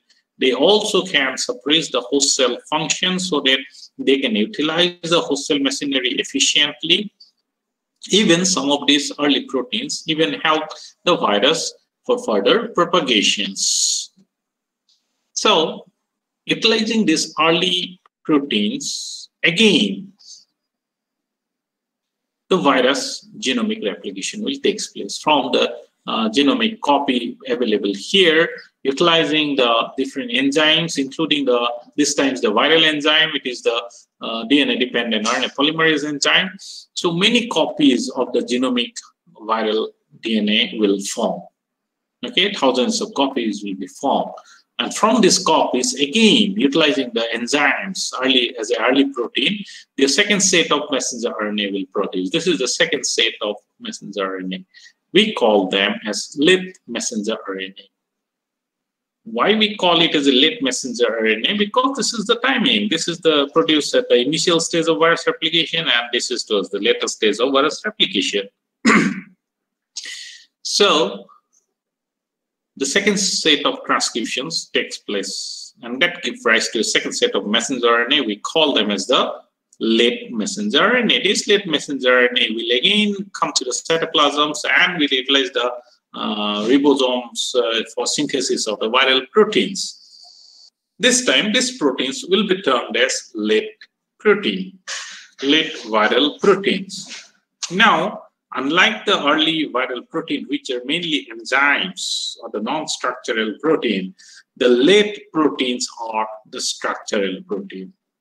Structural protein means the capsid protein, the matrix protein. If the virus is having some glycoproteins, all the proteins which give rise to the structure of the virus are synthesized as late protein.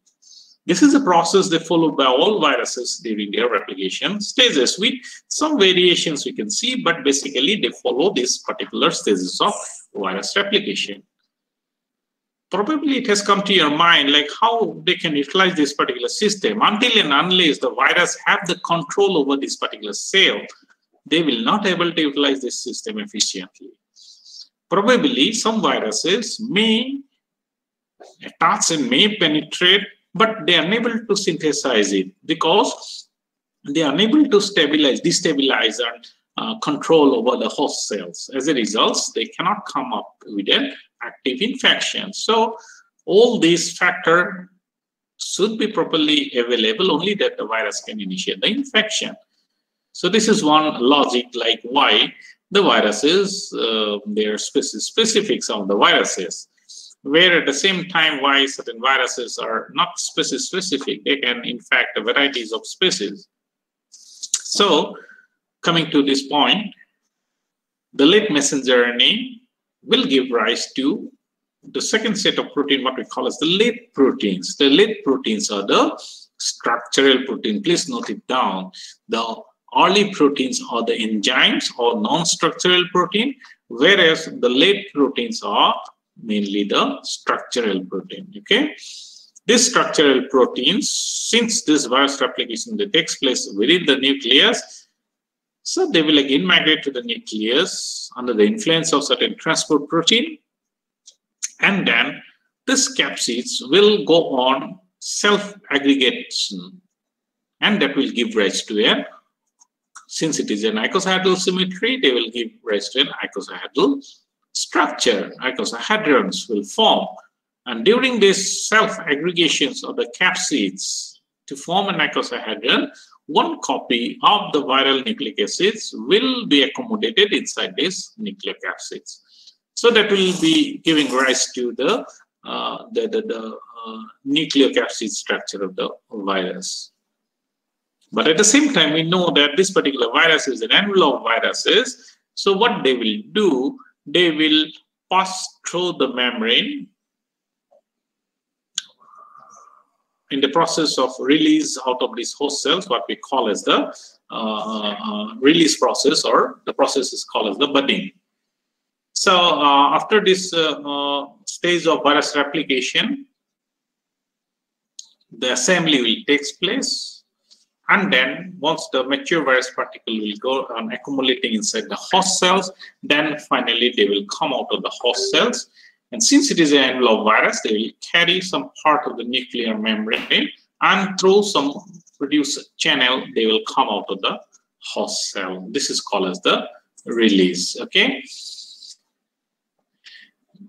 Now, this actual replication stages, as I shown it here, is the DNA virus example. Now we know that there are different type of DNA viruses. Like we have the single-stranded DNA viruses. So in the single-stranded DNA viruses, at the beginning, the one copy of the viral DNA will convert into double-stranded DNA utilizing the cellular enzyme.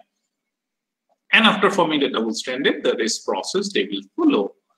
So similarly, in case of the RNA viruses, again, variations are there. For example, if it is a positive sense RNA viruses, we know the positive sense RNA viruses, the viral RNA itself acts as messenger RNA, no transcription occur. Let us see this example of an where a positive sense RNA virus. Yeah, this is an example of an positive sense RNA virus, say picornaviruses. So they will bind at the surface and penetrations, and uncoating will take place. The nucleic acid will be released. So once the nucleic acid will be released, then immediately there will be synthesis of viral protein, because the viral RNA itself acts as messenger RNA. No transcriptions will occur. Straight to it will go give rise to the translation of protein, and these are the early proteins. So these early proteins, even they will give rise to some late proteins, as structural proteins, and they will be again expressing some viral RNA-dependent RNA polymerase enzymes, and then the genomic replication will take place, and the assembly and release will take place. So depend on what type of nucleic acid. This is an example of a negative sense RNA virus, rhabdoviruses. So this is an envelope virus. First, they will attach to the cell surface. Then endocytosis, penetrations, endosomes will form. Then endosomes will fuse with lysosomes. These are pH-dependent uncoating. And then finally, the nucleic acid will get dissolved and the nucleic acid will be released. Since it is a negative sense RNA viruses, this RNA have to undergo transcription. So from RNA, the messenger RNA have to be formed. Now, from RNA to RNA formation, they need an enzyme called as RNA-dependent RNA polymerase. Now, basically, this enzyme is absent within this host cell. We don't have this enzyme, RNA-dependent RNA polymerase. Rather, we are having the DNA-dependent RNA polymerase. So where from the virus will get this enzyme is that every time when the virus replicate within the host cells, they will carry some molecule of this RNA-dependent RNA polymerase in their nucleocapsid. The newly synthesized virus particle within this your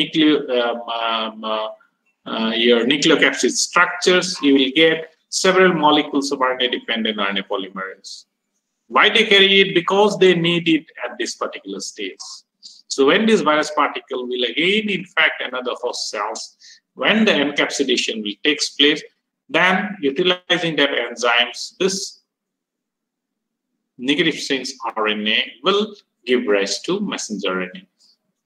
And then early protein, late protein synthesis and new virus particle will be formed. So depending on the nature of the viral RNA, the different transcription strategies you will encounter. So what you must record is that the negative sense RNA viruses must contain RNA-dependent RNA polymerase enzyme in their virion. Because this enzyme is absent inside the host cell. We don't have this enzyme. So they have to carry their own enzymes in their nucleocapsid structure so that they can utilize it for transcription purpose. Similarly, coming to the most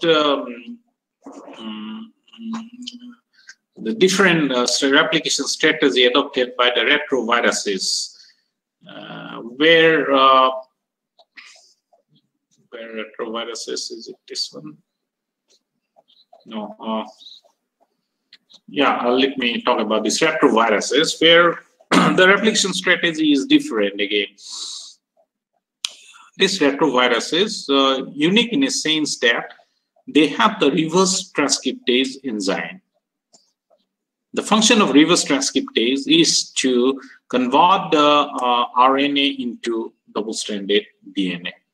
Now, these retroviruses, they possess the reverse transcriptase enzyme within its virion. A newly formed virus particle will have 30 to 40 molecules of reverse transcriptase enzyme, and when it will attach to another infected host cells, penetration, uncoating will take place.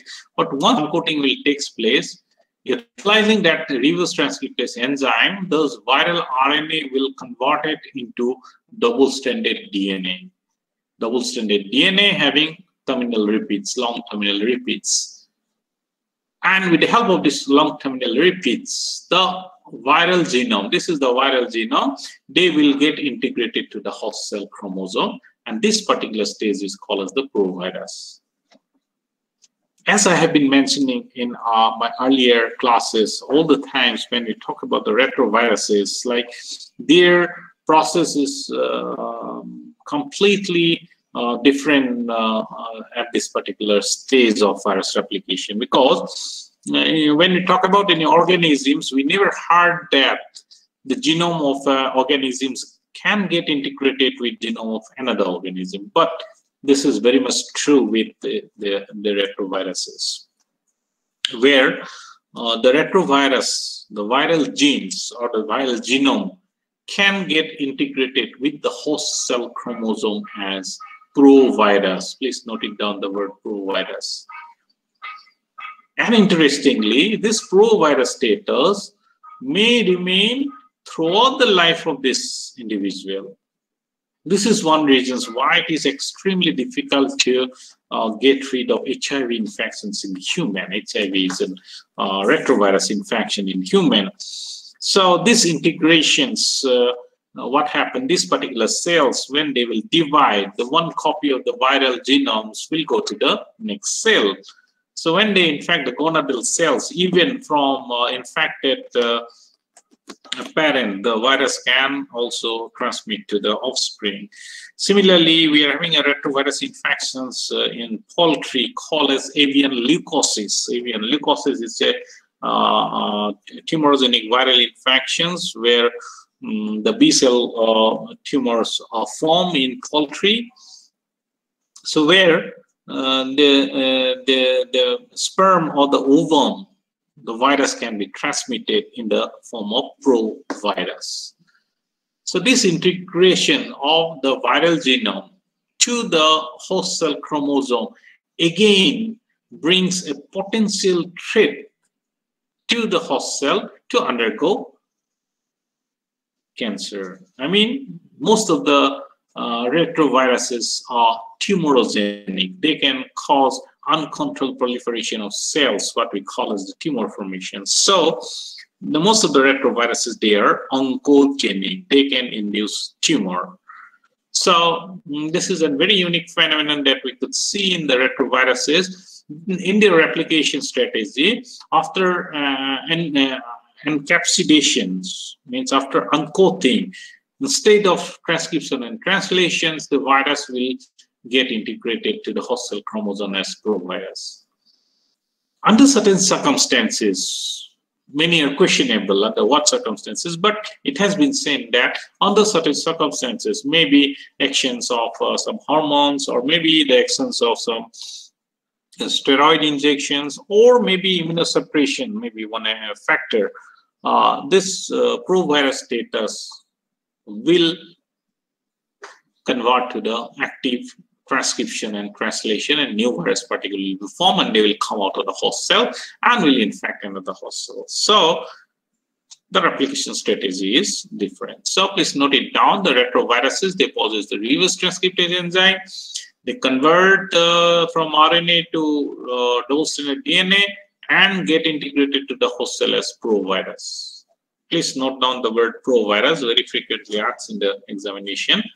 So retroviruses, they undergo the provirus status. So these are the different stages. As I said, that assembly means once the sufficient copies of the genomic DNA or RNA will be formed, and sufficient number of capsid proteins will form, then these capsids will undergo self-assembly, either in the form of icosahedrons or in case of helical symmetry, the helical fashion, and they will accommodate one copy of the nucleic acids, and they will prepare for come out of the host cells. So that's the end of the assembly stage. Then the last stage is the release. Release means it has been seen that certain viruses, they simply cause lysis of the host cell membrane, and they will totally destroy the host cells and the virus will come out.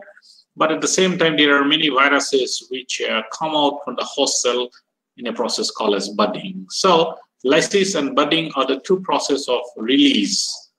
Certain viruses, they adopt the budding process. This is an excellent example of budding process.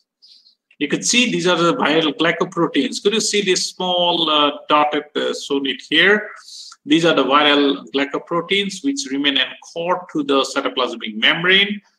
The area where these glycoproteins will be anchored, the newly encapsulated virus will come, and finally they will bud it. This process is called as the budding, just like the yeast, they replicate by budding process. Here also, a small protuberance will produce, inside which the nucleocapsids will enter, and gradually they will swell and come out of the host cells, and they will totally detach from the host cell membrane.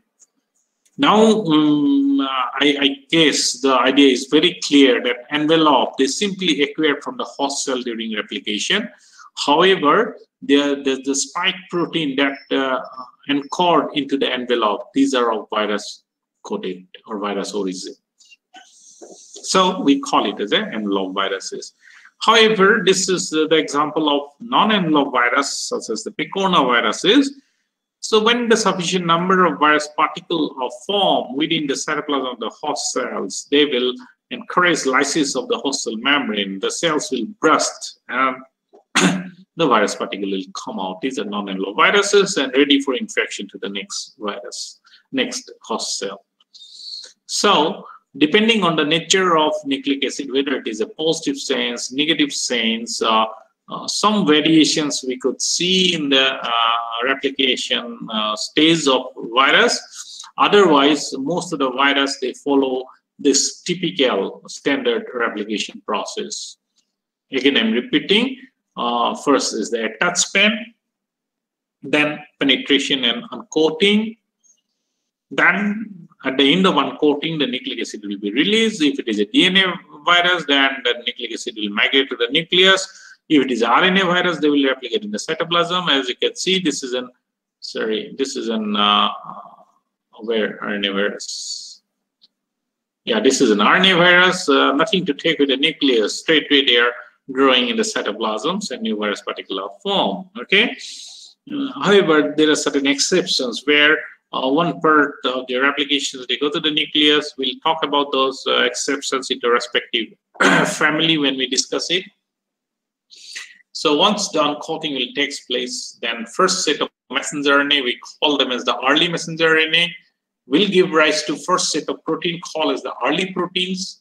Early proteins are mostly the non-structural protein of the virus, mainly the enzymes needed for virus replication, genomic replication, transcriptions, or even these enzymes help in breakdown of the capsids into individual proteins, migration of this molecule within the cells, etc., etc. Okay, utilizing these early proteins, there is a huge jump of virus replications or the genomic replication takes place. Taking the original virus nucleic acid as a template, several thousand copies will form. And from these copies, again, utilizing the enzymes as early protein, many messenger RNA will be produced, and these are called as the late messenger RNA. This late messenger RNA will come to the cytoplasm to give rise to the late proteins, and late proteins are the structural proteins, which will help in the formation of the nucleic acid structures as well as matrix. All the structural, visible structural proteins will be formed as late proteins. So towards the end of this late protein synthesis, we'll see within the cell there is abundance of capsids, abundance of nucleic acid. So they will start assemble. This is the beginning of assembly stage. So the nucleic acid will get assembled, and this is some sort of auto-aggregation process.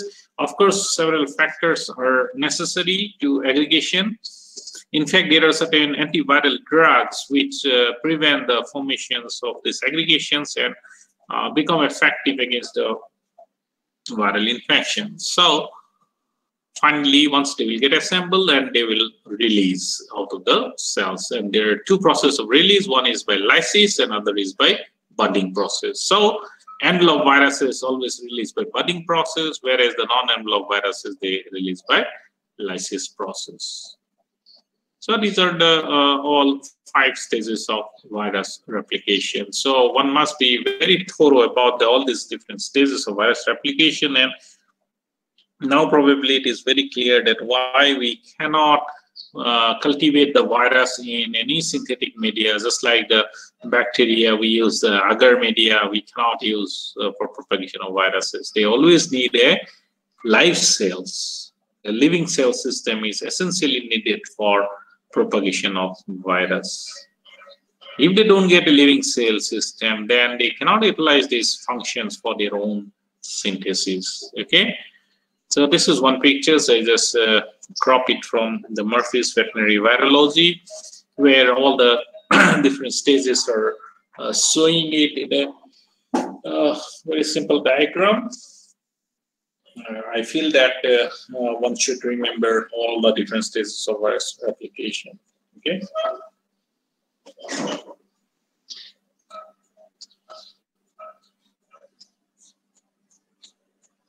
So in the present context, there's that SARS to COVID-19 virus. So they are, when we talk about the coronavirus family, then we'll speak more about it. They lures the RNA virus, and they replicate in the cytoplasm of the infected host cells, and then finally they come out in the process called as the envelope viruses. In the process of budding, they comes out of the host cells, and the infectious virus particles against spreads and in fact other hosts.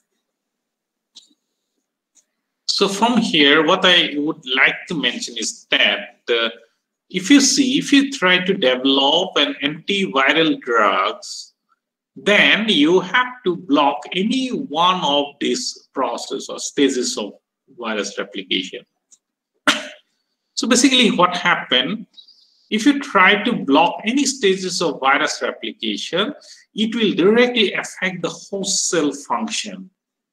As a result, most of the antiviral drugs which has been designed become too toxic for the host cell.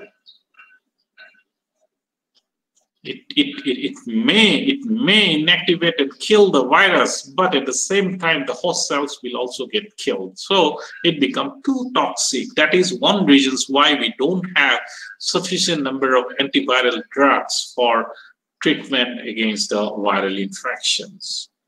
Unlike the bacterial infections, we can select any antibiotics, sensitive antibiotics, and we can get the doses properly, then we can get rid of the infection. But this is not so with the viral infection. If you see the remdesivir, which has been suggested as a treatment of the COVID SARS-2 COVID-19 virus, this is again a nucleotide analog. So that will affect the formation of a newly synthesized RNA copy of the virus. So this is again not so friendly for the host cell. No doubt it can stop block the RNA synthesis, newly formed RNA synthesis, but at the same time, it may also affect the host cell function. So with the very careful and limited doses, we can use it as a treatment. So we don't have a good number of antivirals which are very, very effective in treatment against the viral infection. Against the influenza viruses, some drugs like Tamiflu or oseltamivir has been developed, which mainly prevent this encapsulations of the virus nucleic acid. So as a result, the virus product cannot replicate. So these are more or less at a safer side or safer antiviral drugs we can use it. But again, big question is that how to make it available inside the host cell cytoplasm abundantly so that it can prevent the virus infection. So there are many issues. In the subsequent class, we'll talk about it. But to understand these issues, we must understand the replication process of virus. Hope that this particular sessions will give you some basic idea and information about the virus replication, and taking it as a basis, you can study any type of virus and their replication stages. So broadly, these 5 stages, so we give maximum emphasis. So this much is for today's session. In our next session, maybe in the Wednesday, I guess, 1 to 2, or in the regular timing, we'll go on the other aspects of general virology. Okay.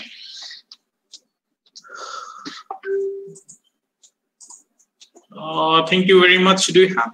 It's come down to 29. I don't know. I'm not getting interest much or what. Do you have any specific question to be asked?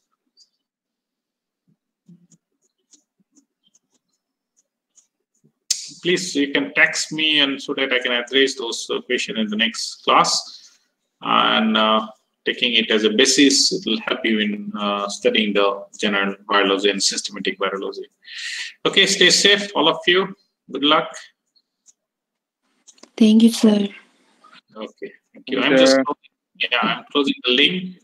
Please do put your questions by texting me in the WhatsApps or whatever possible. You can ask me question also, no issue. We can have it. I want that all of you must have a very clear idea about the virus replications. Thank you very much. Thank you, sir.